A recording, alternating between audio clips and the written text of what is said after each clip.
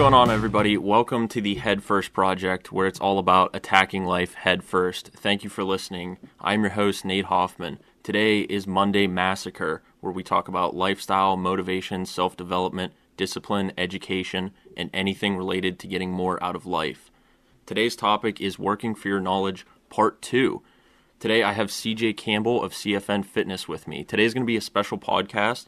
After I dropped the first episode of Working for Your Knowledge last week, I mentioned CJ a little bit and didn't get too much into his story, and he called me up and was like, hey man, I got some time, I like the episode, let's do part 2 and talk about some stuff. I originally didn't plan on doing a part 2, but I got some good feedback from him and some other people listening, and they liked it, so why not bring in some more information on Working for Your Knowledge? CJ has to be one of the best examples of a person I have ever met that really exemplifies working for your knowledge. He has done so much above and beyond and has more experience and insight on this than anyone I can think of.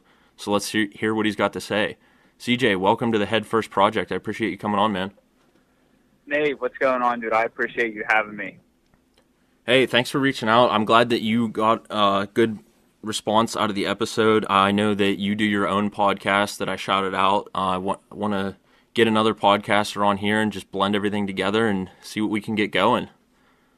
Yeah, dude, I'm honestly happy to help in any way I can, and that's like you said. I just wanted to call and be like, hey, dude, I got some time, so let's hit this hammer on the nail and really explain some things and go through some cool topics. So I think this is great. Awesome. For those of you that don't know CJ, give him a little bit of a background about yourself. Yeah, guys. So Nate and I actually went to Slippery Rock together. We went through college and everything. We were in the same degree field, fitness management and everything like that. So other than that, I'm from Butler, PA. I have a huge background in sports performance and strength and conditioning and personal training, and did a lot of work that Nate and I will go through here in the podcast and kind of like that order of how things came to be. I recently accepted a director job at O2 Fitness in West Ashley in Charleston, South Carolina, back in, I want to say, this past July of 2020. So I am currently driving home right now for Thanksgiving break, but I currently reside in Charleston, South Carolina, and I love it. So without things that Nate and I did in school, I wouldn't be able to have this job here, and we'll go into that in more detail. But yeah, that's just a quick background. Hope that's good enough for you. Yeah. Oh, absolutely. And yeah, I mean, that end goal that you've got to now doing this job at O2 is huge, and that was a big step. But before that, obviously, you got to do all these little building blocks and get your staircase to that point. So we're going to go into that, all the stuff you did, dissect everything, and talk about all the knowledge that you got out of that work beforehand. Yeah. Before your whole fitness journey started, before you ever decided what you wanted to do and started going to school for it, started doing all these training positions and stuff, when you were younger or even in college, tell me about some of the jobs that you had earlier on that you got knowledge and value out of that you might not have saw at the time, but you do now. First of all, let me say to everyone that working for free will be more beneficial than any paid job you'll ever have. And I truly mean that. So back in high school, I did free internships almost every summer at local gyms, bodybuilding gyms, regular corporate gyms, stuff like that, because I wanted to be a personal trainer and I wanted to do everything along those lines to basically be in the fitness industry. And I thought, you know what, I might as well do what I can now. And it was just one of those things where it kind of went off quicker for me. And I did just a bunch of free work and internships. And once I got to college, I still kept that going. Every summer I worked 3 jobs, and one of them was always for free. And that's where I started getting into strength and conditioning more than personal training, because from personal training I found out that it wasn't really what I wanted it to be. And we'll get into that sooner because that's where I'm at now. But once I hit college, I started my business with CFN. I started contracting myself to high schools for very little money. because I just really loved training and I wanted to get into strength and conditioning. I quit playing hockey at the time and I wanted to stay within sports. So I did a lot of work with my local high schools around the Pittsburgh area. And, you know, there were some days where I had to drive an hour or over an hour just to go work for free for like 3 hours and then drive home. So I was almost driving as much as I was working. And that's hard to bring yourself to do something like that if you're not going into it saying, hey, I'm going to take money away from this. I'm going to take a paycheck with me when I leave. Yeah, and that's the thing. Like, it's not that nobody. It's hard for people to work for free between the ages of like 17 and I would probably say like 22 and 23 during school, because everyone is so stressed out about school. But at the same time, like, we have more time than we think. Like, we really do. While we're in college, looking back at it now, even when I took like 18 and 20 credits, I had so much time that I just pissed away if I wasn't working. And that's why I chose to have a job or two while I was in school. And then I took those jobs and I expanded more on it every single summer. And I got an internship, or I did volunteer work at a gym or a facility or something in the fitness field and industry to continue learning. Because, and we can talk about this more too, I just didn't think school was supplementing enough of what knowledge you actually need to get into the field. I agree with that. Yeah. And it clicked for me extremely quick back in high school. And I just kind of had that, not bad boy rebel attitude that I didn't care about school, but at the same time, you know, not a lot of people at 20 years old had 2 personal training certifications already and a shitload of volunteer experience working at gyms and stuff like that. It was uncommon. But I think you said it in the last episode, like, you're doing everything you're doing on your side, Nate, to set yourself up for the long term. And I'll never forget, my mom told me to play the long game when I was in school, and that's what I did. So I thought if I could beef up my resume with all of these volunteer jobs and free internships while I was in high school and college while going to school full time, it sucked, but I knew I would be better off once I put my cap and gown on and walked away from Slippery Rock forever. So it's helped me so far. But yeah, those are just some of the jobs and some of the routes I took in high school and college to really build up that work ethic and resume. Yeah, and touching on what you said about how much time you had in school, I really think that's a big thing that messes with a lot of people, is everyone's so convinced that they don't have time to do anything. And even after they tell themselves and like all the people around them, I don't have time for this, I can't do this, whatever, they find how much of that time a day, how many hours a day do you see these people sitting around watching TV or not doing anything? And they've convinced themselves that they don't have any time to do good beneficial stuff or like work and all that, and then they end up just pissing away the time, exactly like you said. Yeah. I mean, I just, like, when we were in school, it's easy for people to have like 2 or 3 classes in a day, and they're like, oh, well, I'm so mentally tired. And it's 1 p.m. I need that nap. Yeah, right? It's 1 p.m. The day is like, right? Like, you haven't even started your day yet. You still have like 10 hours before you have to go to sleep. Exactly. And honestly, like, look, I'm all for power naps and like 10, 20-minute naps, but you know, it's one of those things where we take time for granted when we're younger and stuff like that while we're in school, because we feel like, and let me just say, like, school is a job. Like, if you're going to school full time, it's a job, no matter how easy or hard it is. Like, you still have structure and accountability for classes. But I heard a really good, I don't know if it was a TED Talk or a podcast, but I heard a really good talk about someone saying, only focus time in school to the classes that you feel like are going to benefit you in the future as much as possible. And when I heard that, I think it was my sophomore year, I stopped giving a shit about all of like the elective classes I had. I stopped stressing out about them. I stopped stressing out about the tests I had for them. I didn't study for those classes. I think it was like our group fitness class and stuff like that. Yeah. Dude, I don't care about that stuff. I knew it wasn't going to help me in the future. I knew it's really, really not what I wanted to do. And I was okay with that. I was fully okay with that. So my GPA, did it suffer a little bit because I chose not to care and I was okay with getting D's and C's in those classes?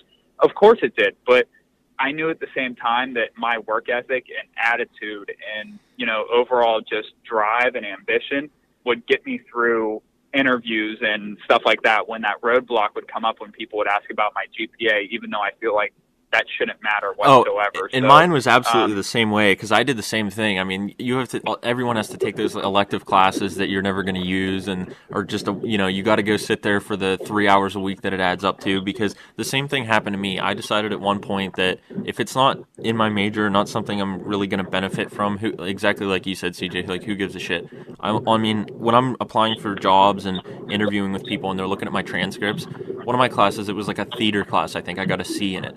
And they're like, well, this should be an easy class, but you got a C in it. And I'm like, yeah, but you know what? I took all that other time, and I was going to the gym. I was studying for my real classes. I was learning more. I was getting more experience and everything. Like, I'm sorry, is this a fitness job or is this a theater job? Who gives a fuck about that? Like, if I'm not going to be on a stage and doing all this sort of stuff and working in production and theater, that should be irrelevant. Yeah. And that's... It's so funny you said, it's so true. And I want to apologize if my audio isn't as good right now. I'm driving, so I'm cutting in and out. But the one thing I do want to tell people is hey, it's real. It's real if you don't want to spend time on those classes. I know my senior year of college, I built my CFN website from scratch while I was in class. I didn't pay attention. I only paid attention to one class my senior year, and that was anatomy because I knew I needed that. I knew my professor was awesome, Dr. Paul, and I knew he was going to help me understand anatomical concepts so I could use them when I'm personal training and coaching so people are understanding how their bodies work. That's just how it is. Oh, yeah, that's stuff that you're going to use every day for the rest of your life in your career, but I don't know if I'll ever live to see the day that you lead a yoga class or you hop on a spin bike. Yeah. Yeah, and that's the thing. And I had this conversation with a director of mine during one of my internships because we were going back and forth about school systems, and he was saying how important it is, and it doesn't matter what classes you take, you need to be exposed to everything. And I fully get that, but I'll tell you right now, man, I think something cool for the school systems would be throw these kids into major classes right from the get-go and then have them figure it out right from freshman year if they want to switch or not, Yeah, I agree. Too many people waste, I've known people that change their major after 3 or 4 years. And at that point, you've been taking all these general studies and everything and not taking any major classes or not taking enough major classes to make a decision. And you're 80 grand in the hole before you decide what you want to do. And at that point, it's too late because you've got another 2 or 3 years to go. Exactly, man. Like the strength and conditioning class that you and I both took, I feel like kids should have been exposed to that right from the get-go so they know what the expectations are to obtain a CSCF certification.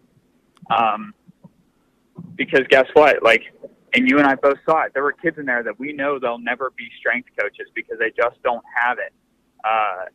And I think it's just that exposure right from the get-go. It would save a lot of money for kids, and it would save a lot of time for people. I agree. And even if it's not a class that maybe would get graded and have an impact on GPA and stuff like that, I think they should have a mandatory thing that they need to go to get exposed to that high-level stuff to see everything that goes into it so they can see, exactly like you said early on, wow, I didn't realize everything that's involved in this. Maybe this ain't it.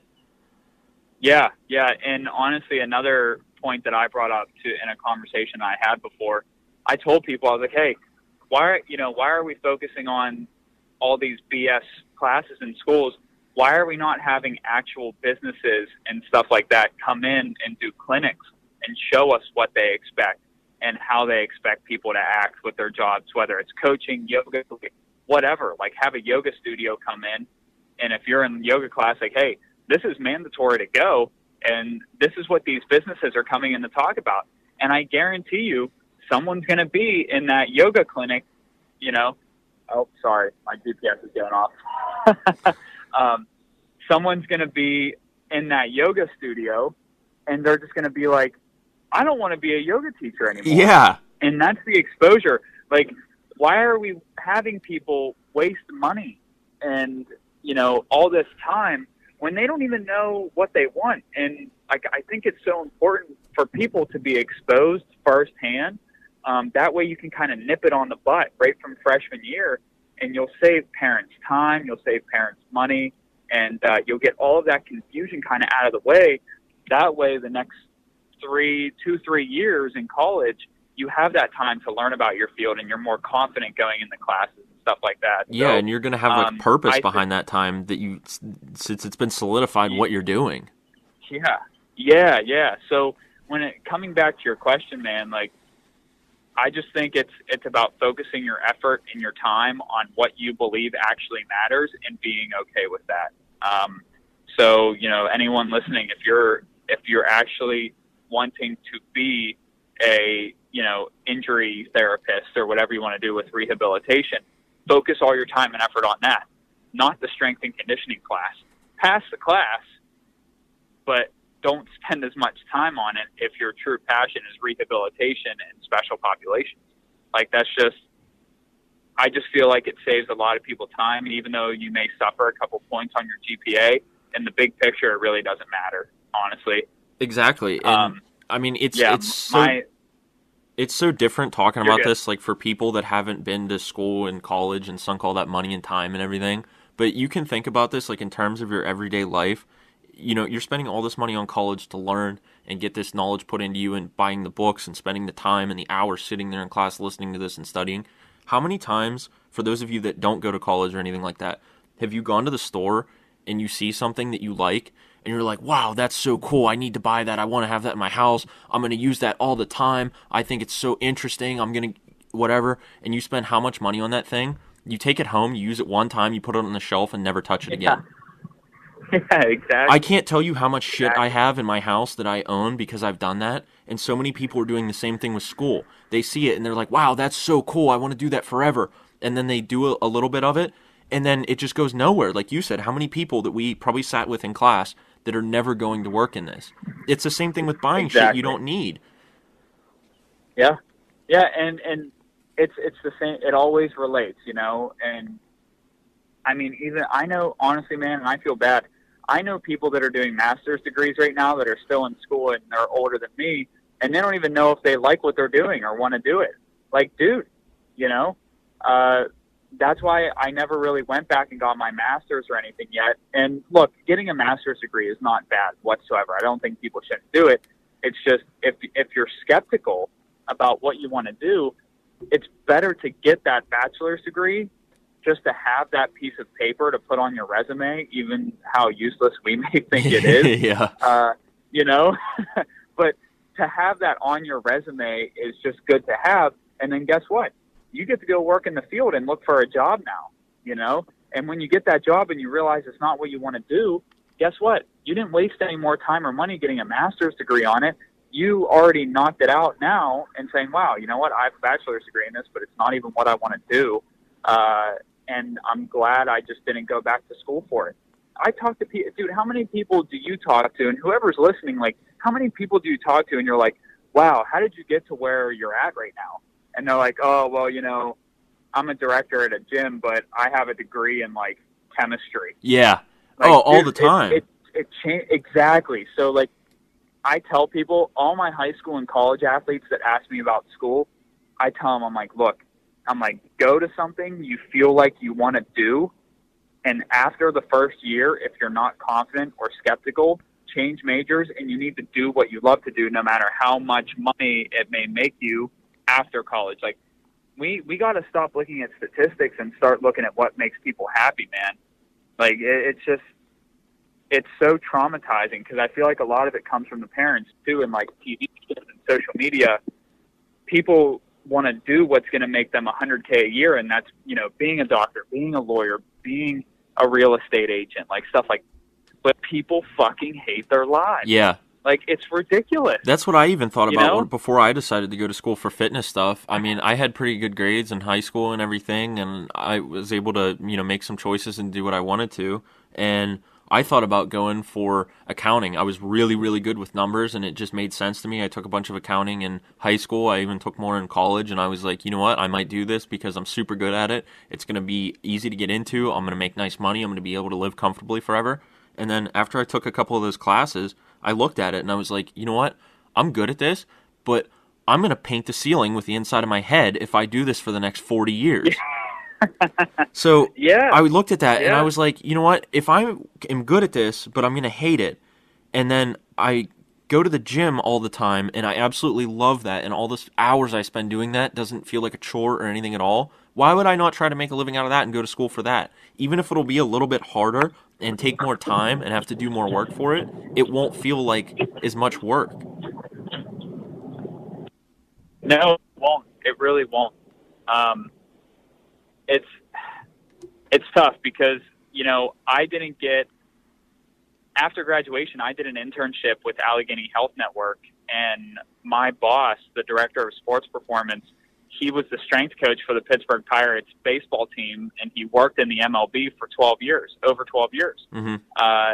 And I consider him one of my mentors, and I also consider him one of the people who literally broke me down to feel like, pawn scum, and then he built me back up in the matter of 3 months in a summer.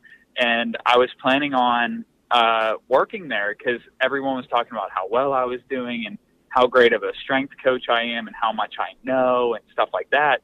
But in August, come my last day, I didn't get hired. So then I had to work at FedEx, and I got a job at Union Fitness as a contracting personal trainer.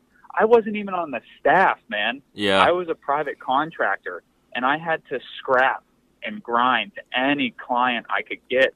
And I just knew I wanted to be in a gym. I knew I wanted to be around good people, and I knew that I was going to have to really, really scrap and grind to at least make some sort of money. So the money has never, and even now, it's never even really interested me as much as it does someone looking at me, whether it's a kid or a 40-year-old client looking at me and saying, wow, like, CJ, like, I'm so happy I'm listening to you and I have you, and, all those things that people tell us. I'll take that over a paycheck any day. Oh, and yeah, that's going to stick with you forever. Yeah, dude. And I know there's real life things that we have to pay for. I get that. We're not stupid here, but at the same time, how many people go to work every day and have not just the pressure, but the ability and the knowledge to change someone's life so they don't get depressed and hate themselves and stuff like that? That's our job in the fitness industry. It doesn't matter what position you have. Yeah. That's our job. So, it's the ability to affect someone's life in a positive way. That's just our job in the fitness industry. You may have a different title, whether it's director, supervisor, strength coach, personal trainer, but it all comes back to the same roots. It does. It does. Before we get too far away from education and everything, you talked a little bit about people going for a master's and just getting too far into something that you don't think you want to do. I've told people about me starting my master's here soon. I'm going to be starting in a couple weeks, and I'm going to be going for a master's of exercise science in rehab science and nutrition. And nutrition is going to be a huge thing that I'm going to be able to use forever, but the rehab science is something that, like, it really interests me, and I want to be able to do it, but I don't have any exposure to it. I've never worked in a clinical setting and everything, so I'm kind of doing the same thing getting into it, but I'm putting that vote of confidence in myself that I'm going to be able to run with that and be good at it and enjoy that. But I think I've had 2 years in between my undergraduate and my master's now to really, like, look and think about things. But I think a big thing, I think this is kind of the direction you were heading, is people that go straight from a bachelor's that they're kind of iffy about or whatever, and they decide on a career that, hey, in order to do this job, I need to immediately have a master's to get into it. And what people will do is they'll go through their bachelor's and then their master's immediately, like 6 years straight, and then after 6 years of all that time and money, on their first day, that's when they figure out that isn't for them. Exactly. Yeah. And that's why I tell people, like, I train that are in high school and college, I'm like, dude, I'm like, if you want to do physical therapy and be in school for 6 or 7 years straight, you better believe that's going to be what you want to do. And a lot of people, and I'm just using physical therapy as an example here, like people just do that because they're told that physical therapy makes them money. Yeah. And that's all they hear. People put, getting a master's degree is one thing. Like you said, you haven't even been in a clinical setting, and you're willing to accept the grind to learn more about the clinical setting, and that's great because that's, you want to do that master's because of the free work, the volunteer, the crappy jobs you had to work. Like you now have a clearer picture in your mind about your confidence with getting your master's degree. And when people don't do that, like it's okay if you're scared to get a master's degree or further your education. It's okay to be scared, but you better replace that fear with some sort of work. Yeah.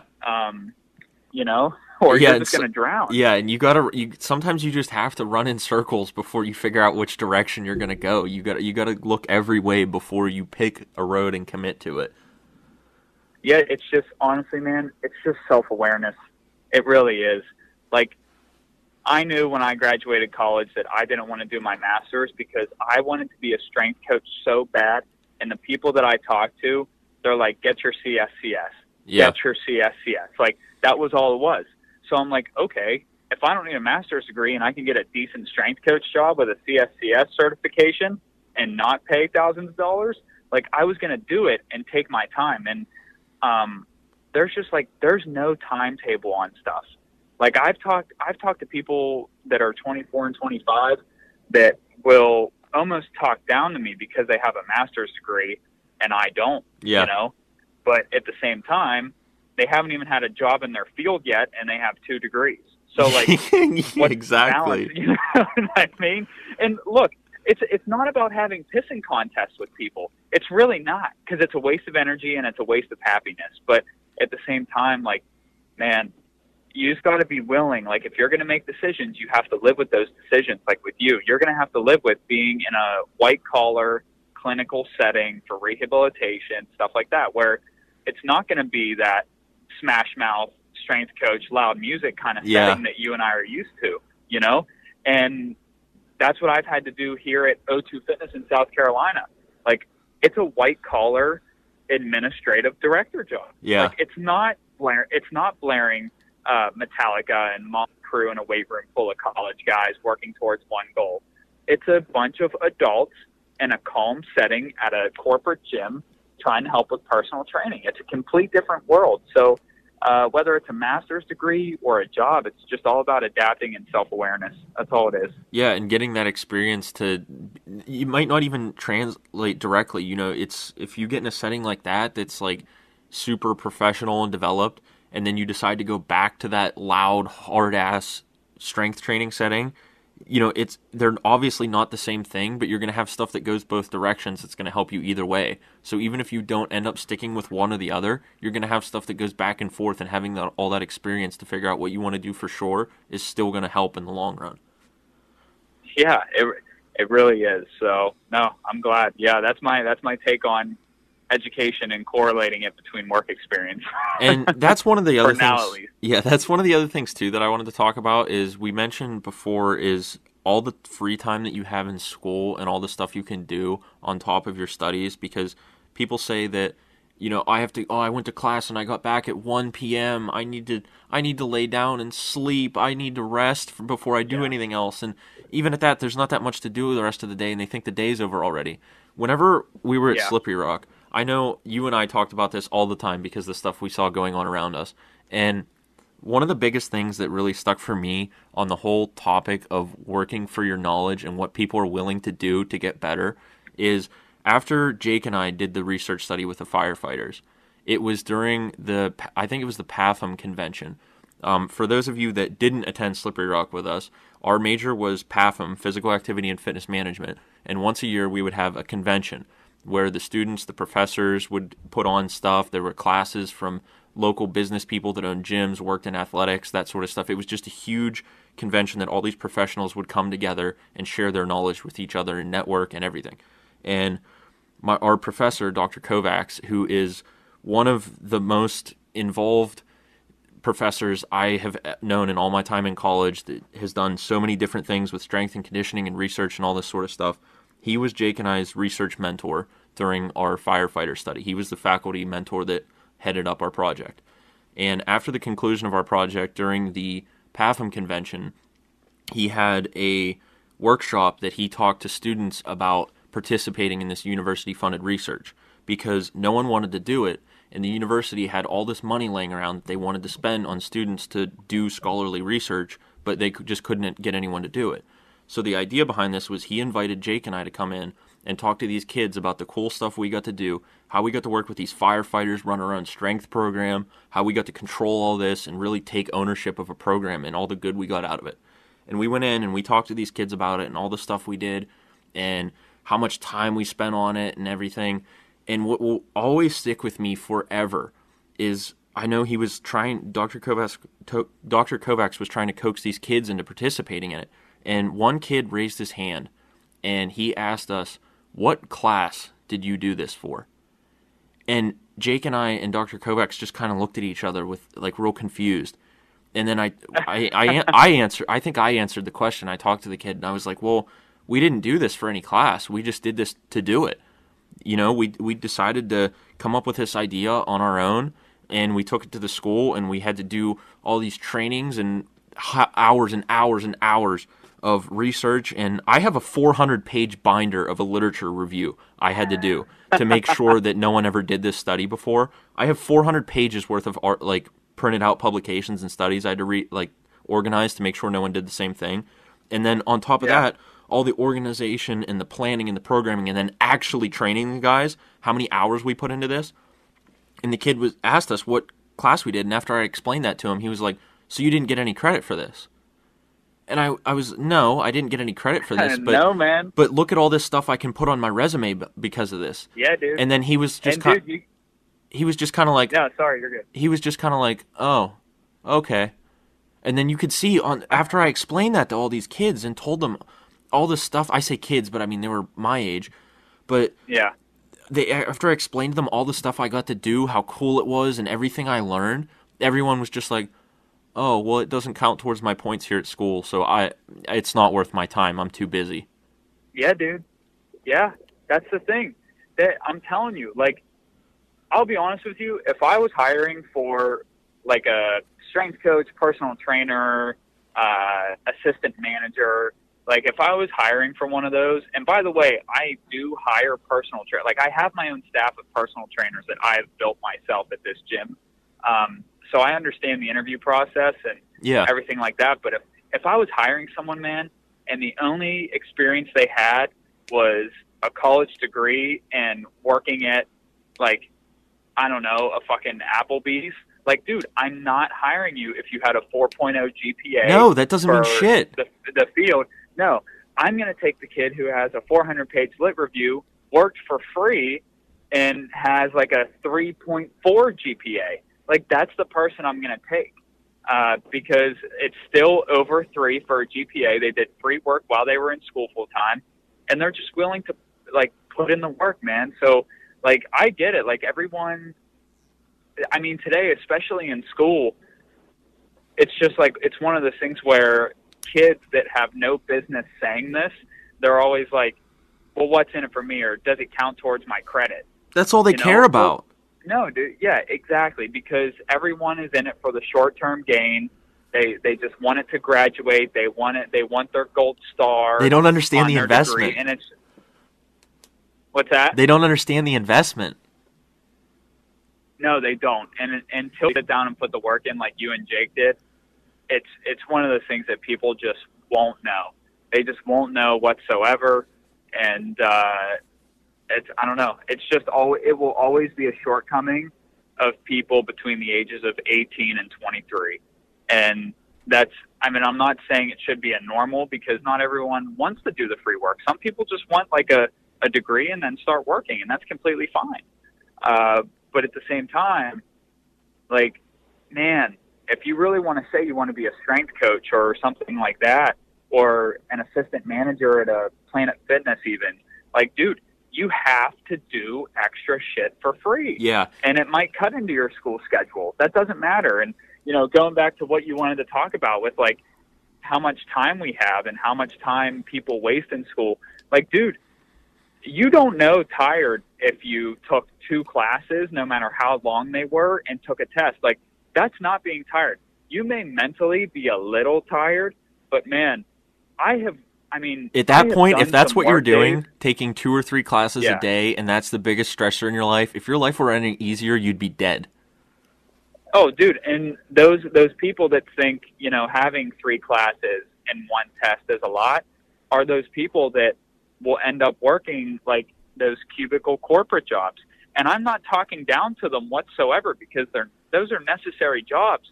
But I can't, and I couldn't stand this in school either. And I know you're the same way, but I couldn't stand when kids were like, "Oh, dude, I had 2 classes today. I'm so tired, bro. Like, I just need to go take a nap, and I'm just going to chill for the rest of the day." But on the other hand, they're posting on Instagram and they're telling people around school that they're going to end up working for a pro team for strength and conditioning, or they're going to end up being like owning their own gym. Like, dude, the only thing you're going to own is your fucking lunch hour at your 9-to-5 job. You know, like, that's the only thing. So it's a weird way to think. Like, I thought very weird in college, but it's just panning out to be true for most of the people. Not everybody, but most. So yeah, and I'm sure that D1 school that they want to work at and be the head strength and conditioning coach is going to call them right after their nap to interview them. Yeah, exactly, right? And one of our friends, Zach Cirillo, like, dude, he's grinding right now, man. He's working strength and conditioning. He got his CSCS. Like, he was working for free and doing volunteer work during the summers and everything like that at high schools, like you and I were doing at different jobs. Like, it's just examples of people that just want it, man. Like, I just can't stand when people say they want it and then they do something different and then they blame it on, like, school or parents or money. Like, bro, go work for free. Like, you know, that's why you work 3 jobs in a summer. And that's why you don't block off 3 hours of your night when you get home from class at your apartment to watch Netflix and movies of shit you've already seen. Like, I just... Yeah, people cement that sort of stuff into their schedule and view that as a necessity, and doing all this other stuff that's actually important is going to benefit them. They write them off because that's become such a part of their routine that they can't get rid of it. And man. That reminds me of a really good example on everything that we just kind of said. If you guys have not listened to the MFCEO project or Real AF on Real as Fuck on Spotify and everywhere else, wherever it is now, from Andy Frizella, it is perhaps the best podcast I have ever listened to and you will ever listen to in your life. Look that up. There is an episode of the MFCEO project called Are Your Goals Really Your Goals? I want to say it's episode 102 or something like that. But basically what they talk about is, you're saying that you want to be a strength coach here. You're saying that you want to be a doctor. You're saying that you want to manage this gym. But all you're doing is sitting around watching Netflix. So those might be your goals that you're telling yourself are your goals. But if you're not acting towards them, they're not really your goals. If they were your real goals, you'd be doing something to get there. Yeah, there's a difference between wishing and working. There just is. And, you know, like, I used to listen to those podcasts and, like, those motivational videos on YouTube and think to myself, like, okay, well, all these guys that are, like, rich and famous and wealthy and, like, they have a good life, like, they're telling me not to watch Netflix and stuff and how easy they're making it seem, but it's, like, really hard. And people are probably wondering, like, well, how do I, like, stop doing that then? There's no magic pill. There's just not. Like, it's just literally getting up. And it just becomes a sense of duty and not motivation. Exactly. And I know it sounds very, like, militaristic, but, dude, like, it clicked for me one day because, like, after my director back in, like, last August during my internship, after I worked my ass off for the entire summer, I worked, like, 30 to 35 hours a week for free on top of 2 other jobs that I had. Like, and then at the end of the summer, I would put all my eggs in the one basket, like, with this job, because I thought I was going to make it after college and get a job right after, like, after I graduated. And then he told me that he wasn't going to hire me on my very last day of my internship. And that's where it clicked with me, like, okay, like, this, if I really, really want this, this needs to become a sense of duty and not like just motivation to get up in the morning. Like, even if you're tired, even if it's dark and cold outside, like, man, like the ability to just get up, like once you're up, you're fine.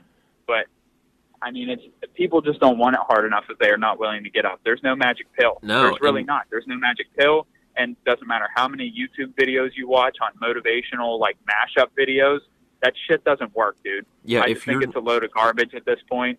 And I realize now that it's just a load of garbage. Yeah. It really is. And if you're not doing it and making active strides towards that and trying to build that knowledge and experience to get in the direction you want to, and that thing that you might be going for right now doesn't work out, and you don't have all that stuff in your toolbox to move on to the next thing, you're just going to drown. Like, what do you do at that point? Yeah. Yeah. Yeah, that's all it is. Like, that's all it is, man. And it sucks. It really sucks to say this, but, like, when people say, like, oh, they just got to learn the hard way, like, it's true. Like, yeah. And, like, I can't tell you how much, like, living away from home now, I can't tell you how much I took for granted living from home, whether it was, like, money or having a bed. Like, dude, I slept on an air mattress for the first 3 months I lived down here. Yeah. I just got a bed last week. Just got a bed and a bed frame. Like, it takes that long, man. And people, like, they just want things now, and they're just going to go broke because they just want those material things. Like you said, that thing you buy at the store that you use one time. Yep. And, you know, you're done. Yep. Like, if you have $2,000 in your checking account, what are you going to do? You're going to go blow it on a couple pairs of Nikes and stuff like that? Or are you going to go get groceries, pay all your bills, then move the rest of it into your savings? Like, what are you going to do? And so if you can bring yourself to play the long game and do the stuff that isn't fun right now and put in that time and learn to get better in the long run instead of having that fun stuff right now, whether it's having the fun job right now instead of the sucky working for free, grinding your ass off, whenever you get that thing down the road, apart from getting the quick, easy, nice shit right now, it is 1,000 times more worth it and feels so much better to get that than whatever you could use that for right now. Dude, it does. And you know what? When I first moved to South Carolina in August, like, I knew, like, just so you guys know, like, my life is not great. Like, I love my job and I love where I'm at. But, dude, like, I'm in a gym 12 hours a day, and I come home. It's dark when I get there. It's dark when I come home. And, like, people think that it's just going to the beach all the time and, like having all these nice dinners. Like, no, dude, I'm only getting paid, like, not that much for salary, and I'm living paycheck to paycheck. Like, if you guys are willing to sacrifice that, you know, then it's okay. But, man, like, those little wins that I get, like, they add up, and it feels so much better when I get the little wins, like you said, knowing that I just worked for it, even though, you know, my life may not on paper be as great as I want it to be.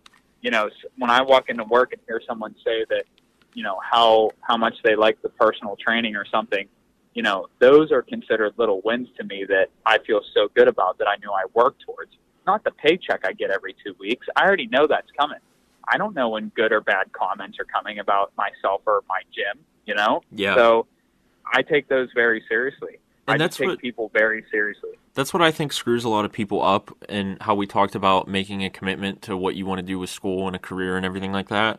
What screws a lot of people up is all they see is that highlight reel of the time that they changed, the personal trainer changed someone's life and all the weight they lost, or that time that the doctor saved someone's life and, you know, changed everything for them and their family. They don't see, like, everything that goes in behind it. That's like the 45 minutes out of the week, the highlight reel that they see. But there's all this other stuff. If you're a personal trainer and you have 3 clients that cancel on you in a week, that's how much less money in your pocket. Or if you're a doctor and you have a patient that you can't save them, you can't fix them, and they die on your watch, like, stuff like that people don't think about, and all they pay attention to is that highlight reel. So whenever they get into that point, they haven't weighed out everything that's involved with that, and then shit like that happens, and it's not everything that they thought it was, and all that up until that point has been a waste of time because they can't do that. Yeah, I agree. I think we hit the hammer on the nail here with this one for sure.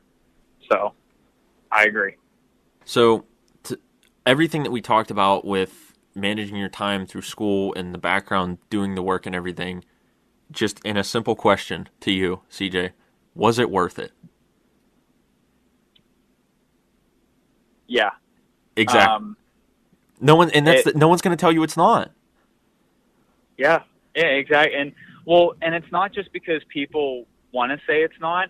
It's just because there is literally some people out there. And when I took this job to move down here to South Carolina, like, there are literally people I talked to that were like, instead of saying congratulations, they literally either texted me, messaged me, or, called me or whatever, and they're like, oh, well, how long do you think it'll be before you get back? Because, you're going to be so far away from home and you're going to miss your family and stuff like that. And I'm sitting there thinking, like, yeah, dude, like, I'm not going to say I'm not to try to sound like a hard ass. Yeah. Like, yeah, man. I was like, it's going to suck. And I can tell you guys, like, it's lonely all the time. But, going to your question with it being worth it, like, when I'm lonely, dude, and I'm sitting there after like a 12-hour day and, I maybe missed out on 2 sales or something, I sit there in my apartment when I get home and I'm just like, you know what?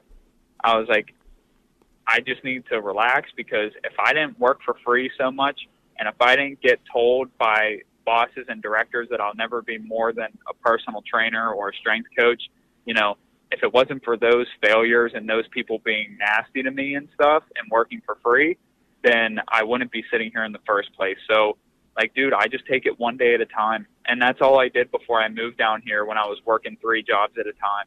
Like, it's just one day. It's one day at a time. Like, do comments like that sting, and does the free work stink sometimes? Yeah. It's not fun all the time, but, like, dude, it's just putting feelings aside and just doing your damn job. Yeah. Like, it's just doing your damn job for the better. So yes, I think it was completely worth it. And I don't think you have to, I don't think you have to take it to the extreme levels I do with thinking and doing, but I think molding it and adapting it to your own life and how you feel and your personality and stuff like that. I think once people figure out how to mold it and find their own perspective, it becomes a lot of fun, and it opens up a lot of doors. That's all. Yeah. And another thing with that too is people see, there's always going to be that like 1% of people that can do a ridiculous amount of shit at one time and balance everything and be successful at it and get experience out of it and make it great. But that doesn't work for everyone. Everyone needs to mold things to themselves, like you said. So if you're looking to take that next step and take on a little bit more and get experience and better yourself, don't look at the guy that has a million things on his back, because that might work for him and he might be being able to get through that without imploding on himself, but that doesn't mean that needs to be your first step to, exactly take on that guy's lifestyle, because that mold might not fit you, and chances are you're going to collapse under what someone else is doing. Yeah, and that's something that, it's a good thing you said that, because that's something I take a lot of pride in not have done, like, that's something I didn't do growing up, was like that light bulb went off really quick for me, saying like, oh, okay, well, this person's a strength coach for this college. Well, I don't really give a fuck. Like, whatever. I'll read their research and I'll take it with a grain of salt, because I knew I would probably understand it differently. And just understand that, like, there are people that we look up to, but at the same time, like, their background is completely different. And yeah, I just can't stand, like, I couldn't stand when high school kids or college kids would come up to me and they would be like, oh, well, I want to be like this dude. And, like, I want to be able to be a strength coach for the Pittsburgh Steelers because, like, this guy, he worked here and he told me I had to get this degree. Like, dude, no. Like, no. All I had was 2 personal training certifications, and I was contracted for strength and conditioning by 3 high schools at a time. Was it legal? Probably not. That's a gray area. If I got in trouble, I wasn't really certified. I mean, I had my own liability insurance and CPR, but that's different, So, it's just one of those things, dude. Like, it's being able to understand other people's roads, and just not taking it personal. Like, just don't, whether it's your mentor or coach or parent or friend, like I appreciate people's stories, but I never take them personally. Like, especially if they're giving advice. Like, I've gotten advice from people. They're like, oh, yeah, you should probably get your master's in XI. You definitely won't get a job if you don't have this degree or this certification. Yeah. Like, that's just, is it true for some jobs? Yes.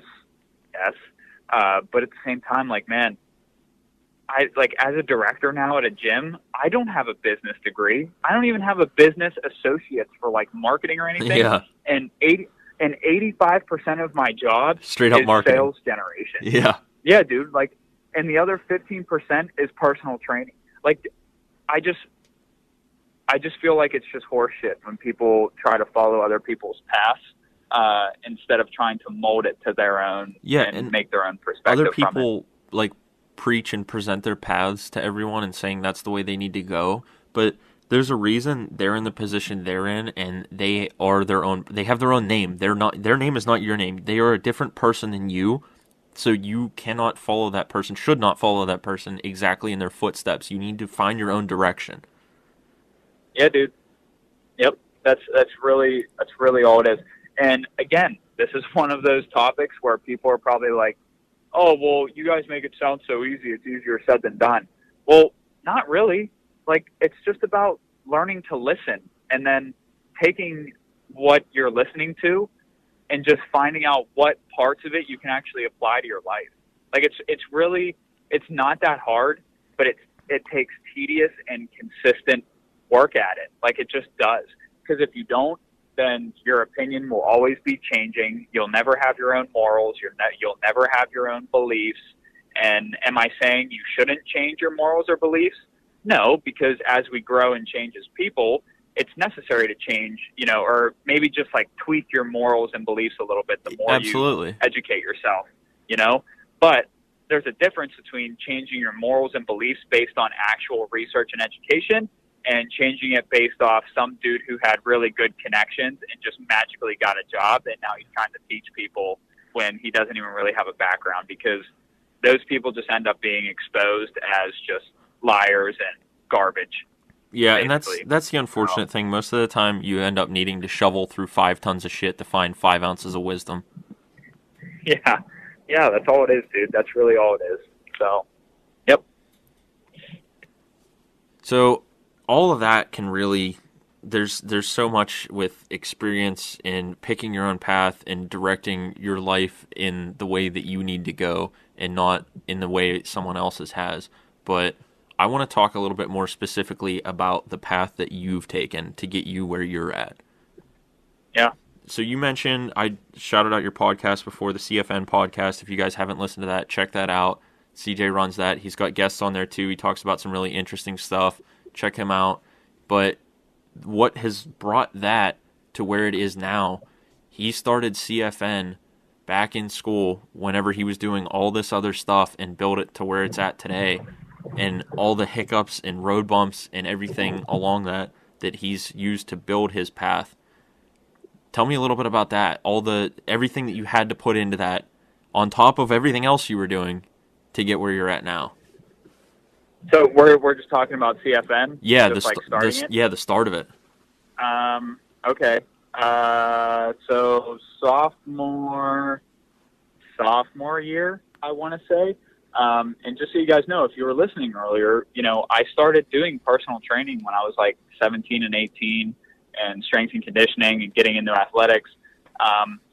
It basically started after I got my personal training certifications when I was 19 years old. I think it was like fall or spring of sophomore year. I don't know. I obtained 2 personal training certifications, and I told my mom, I was like, hey, I have a little bit of skin in the game already, even though like a year is nothing. And I told her, I was like, hey, I have some money saved up from me, working my ass off and stuff. Like, instead of just people knowing my name, I wanted to brand it.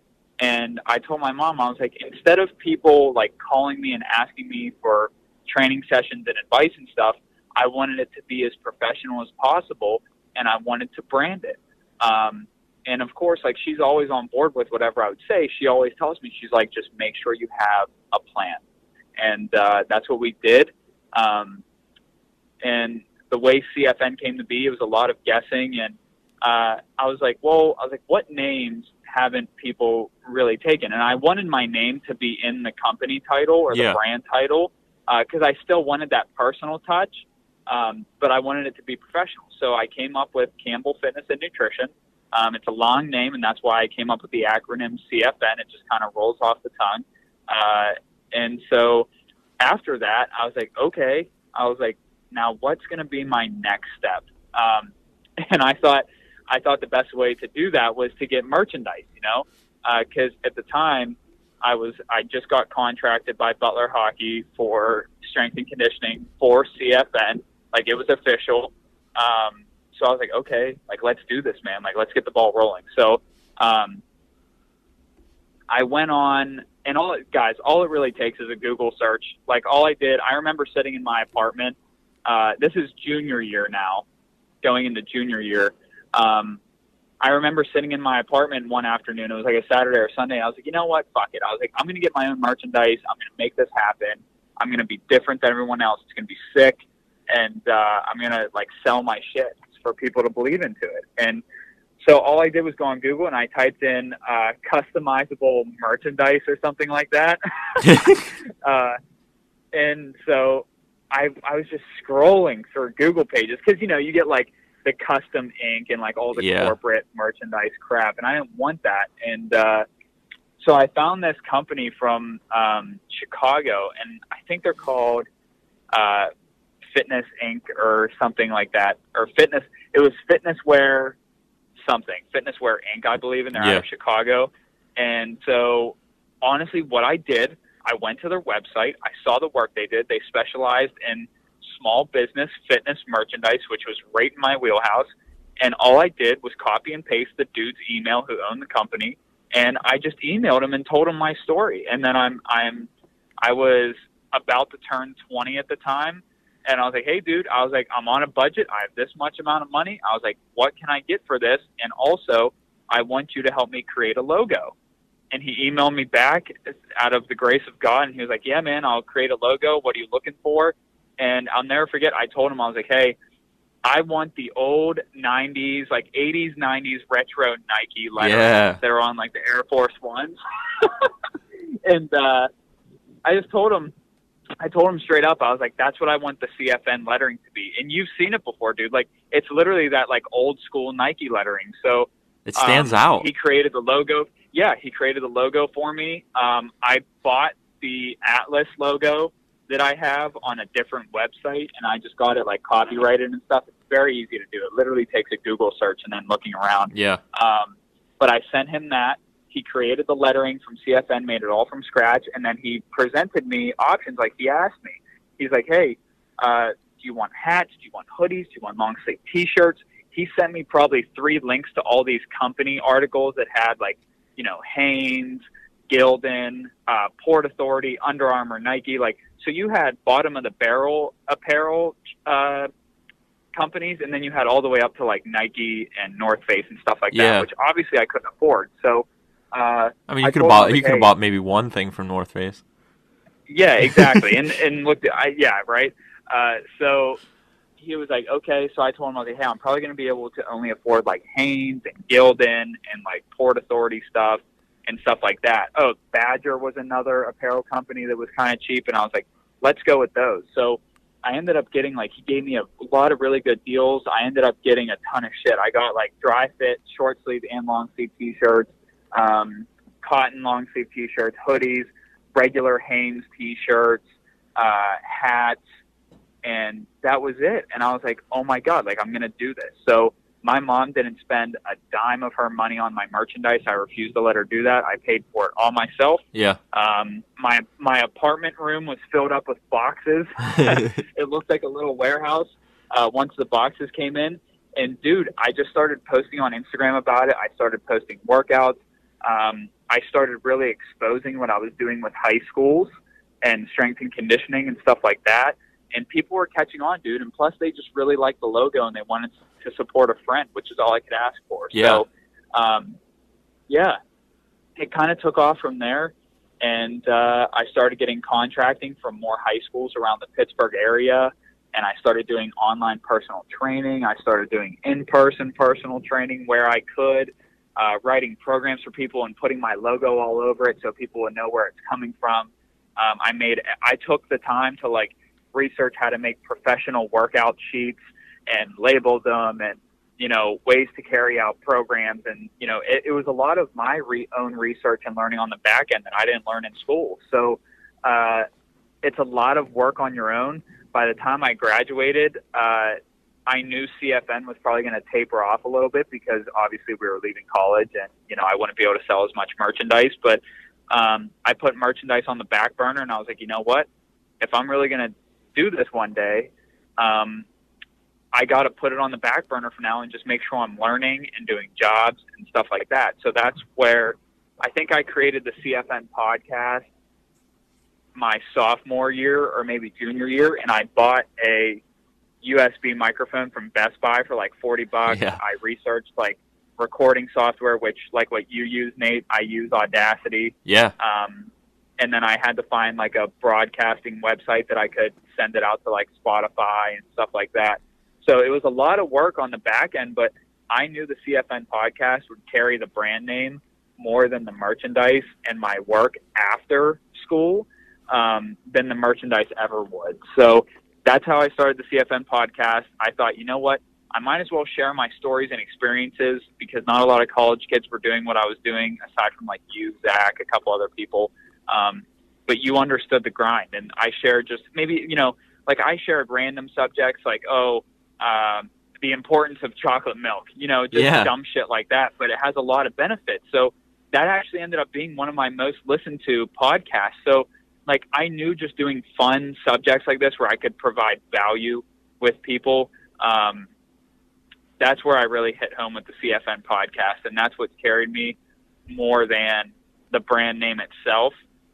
Even though when I do have the time, I still write programs for people on the side and put my CFN logo on it. So I tell people it was never really a business because I didn't have my own gym or anything. It was mostly just a brand name that I can carry with me for the rest of my life until I'm at that point where I can open up my own gym, then I can bring it all back. So yeah. That's the plan.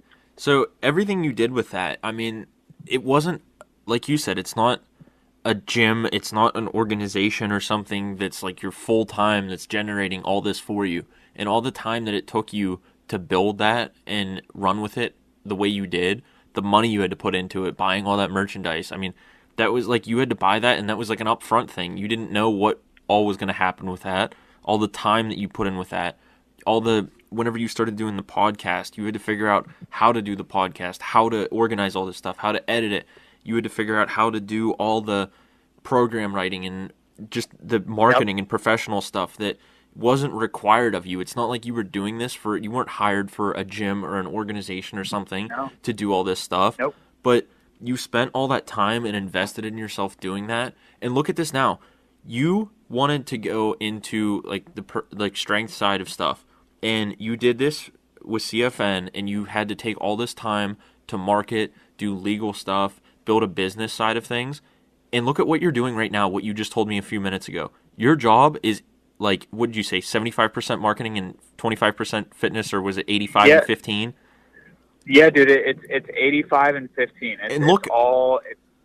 Look how that translated.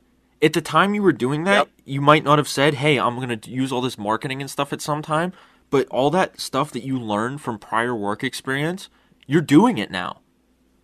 Yeah, and a great piece of advice that I also was listening to on a podcast a couple years ago, which not even a couple years ago, probably like back when we were sophomores or freshmen in college, I was listening to a podcast and the guy said the main point that every teenager and like 20-year-old needs to do is taste every single flavor of work that you can. So like whether it was you with concrete and stuff like that, or me with, working retail, and I worked at FedEx as a package handler from 2 a.m. to 9 a.m. Like you have to do all of these jobs to see what sticks.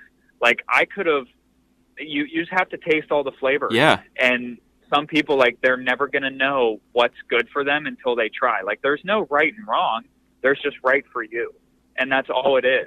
And you're not going to know that until you start putting yourself in uncomfortable situations, or situations that you don't even know are helping you. Like you said, with me and like the marketing and retail and like sales and stuff, I didn't know I was going to get this director job. Was it something I wanted? Yeah, but I didn't know it would happen that fast. And like I worked retailing at the outlets, you know, as a part-time job. Like I did these jobs just to try them out and to see like, okay, like I know I don't like this, or I know I like this, Yeah. or I like part of this. And it's really molded me. And I just sit there and laugh some days because I have to do things for work sometimes as a director that I would have never been able to do or figure out if it wasn't for me doing like some dumbass job as like a 16-year-old at a go-kart park, you know? Yeah. Like it's ridiculous looking back. So I literally tell people, I'm like, work as many jobs as possible before you start to look for jobs in your field, because you never know if like that ice cream job or that go-kart park job or the mini golf job, you never know what you're going to learn there and stuff like that. Like, I don't know, dude. It's just baffling. Yeah, it's a good way, a positive way, but it's just baffling, dude. Until you're in a position that everything comes together, it won't make sense, because the same thing, like, I talked about in my last podcast how, like, all these different jobs I worked over time, and there are even more jobs that I've had in my life that I didn't talk about. I've had so many jobs over my life from whenever I started at that greenhouse when I was 14 up until now. And I get shit a lot because I'll go work somewhere for like 2 or 3 months and I'll go somewhere else because I'm trying all the things. I'm seeing what I like, what I don't like, what I hate, what I know I don't want to do. And then I'm taking skills and stuff away from it and taking it other places. But if you go and try something for 2 months and hate it and then quit and go somewhere else and do something new, who cares? As long as you're still doing something, you try it all. You might find something that you like that you didn't know about. Like whenever I came back from deployment and I started that landscaping job, at first I was like, well, it interests me. You know, I enjoy that kind of work and everything, but doing physical work. But is landscaping something I plan to do forever? No. But then I got into it and I started doing the job, and I started being able to create things and seeing someone's yard go from just a patch of grass or gravel to these nice walls and manicured like beds of flowers and stone and all this sort of stuff that I did.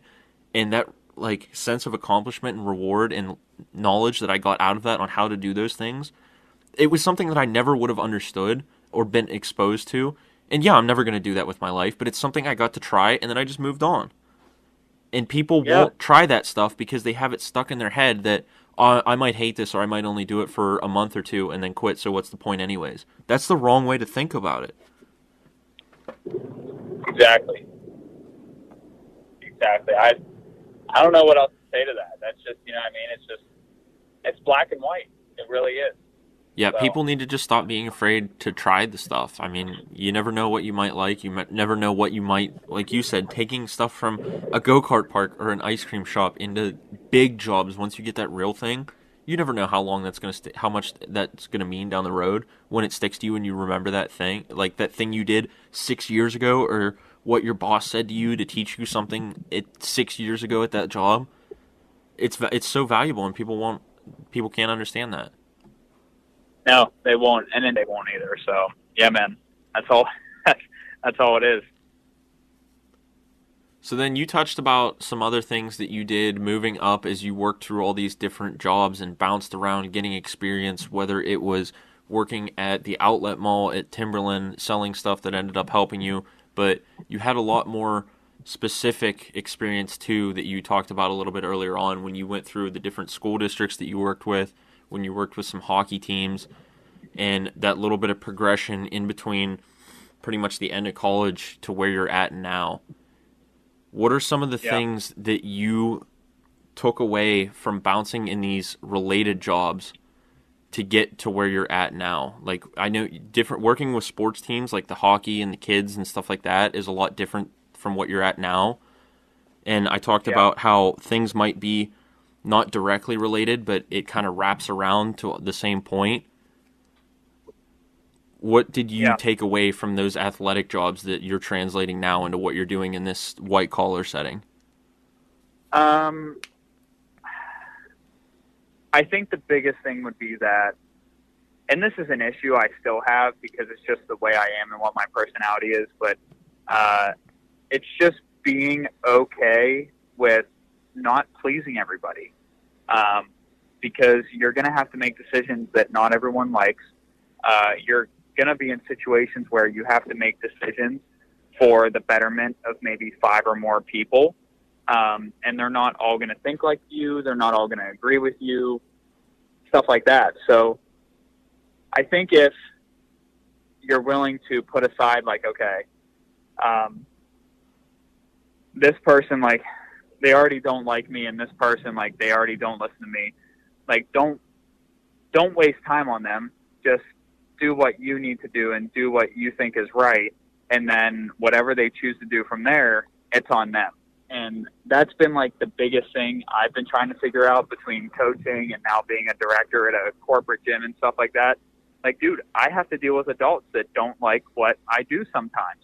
And I have to be okay with that, you know, because if I tried to please everyone, whether it's a team of 20 high school kids or a team of 5 personal trainers that are all older than me, it's still the same concept.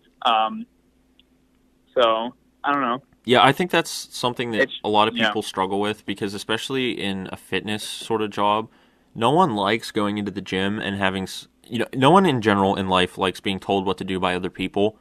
But whenever you pay, you're giving up your money to have someone hand your ass to you and tell you what to do for an hour and, you know, make you hurt.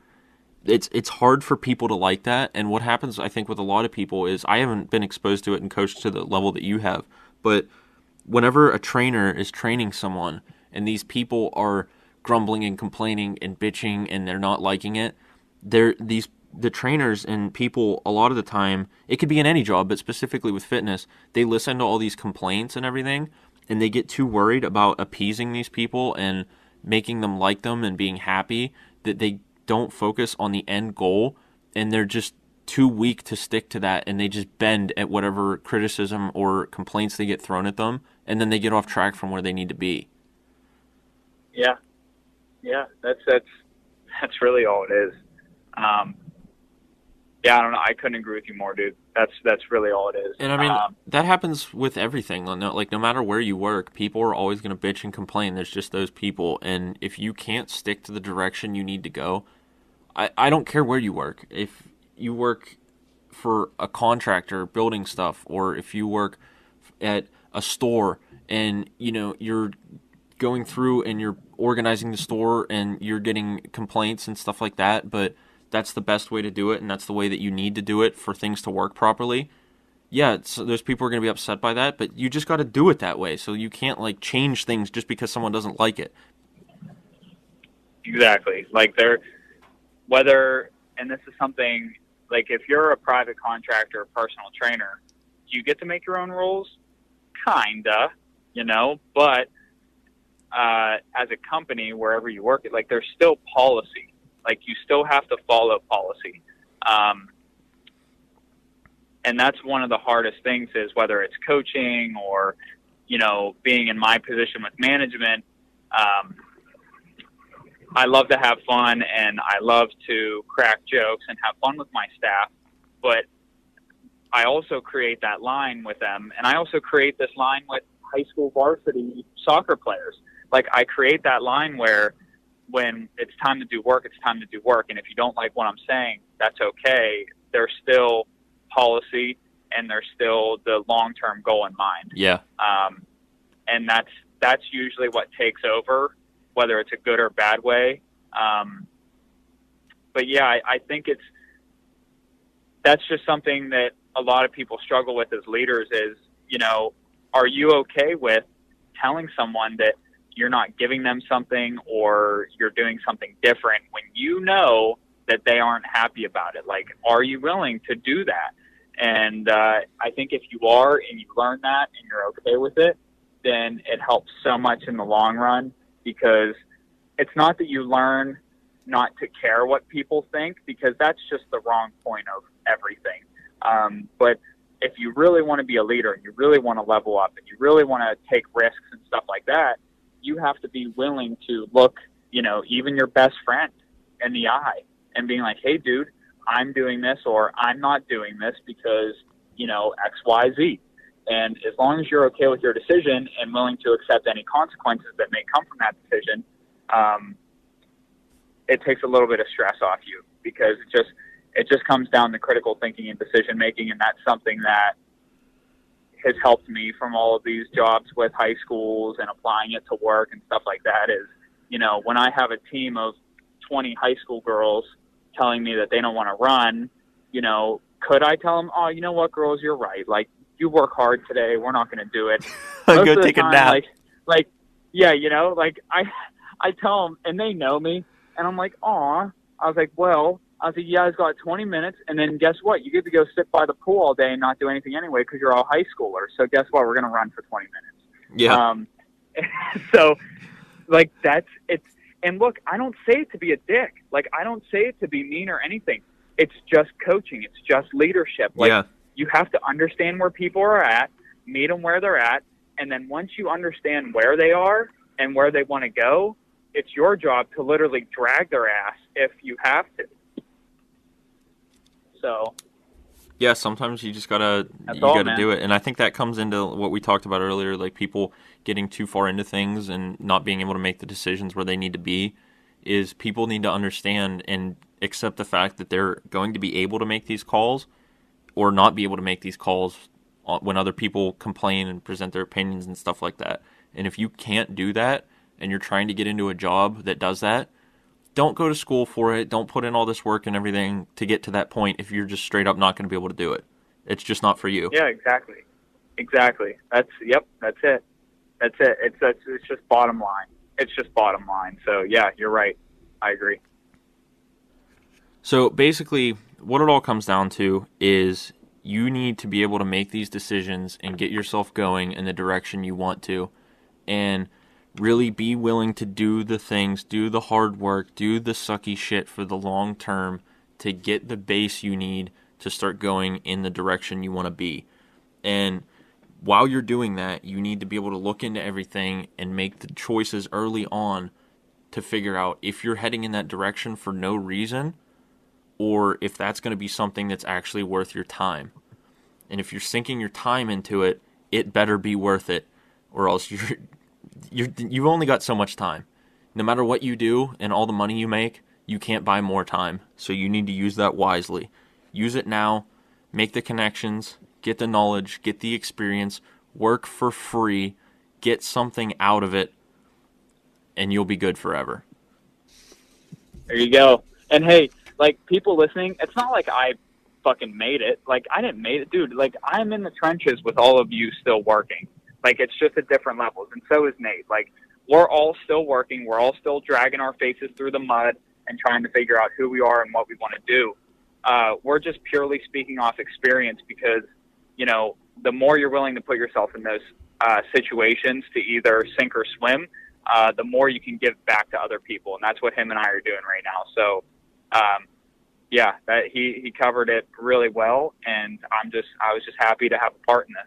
Exactly. And like we said, just because someone else is going away and having success in their direction doesn't mean you need to model everything off of them. I don't do things like CJ does. CJ doesn't do things like I do. I won't do things like you all will. You all probably shouldn't do things like we do. It's just what works for each other. You got to find your path and follow that way that fits your mold.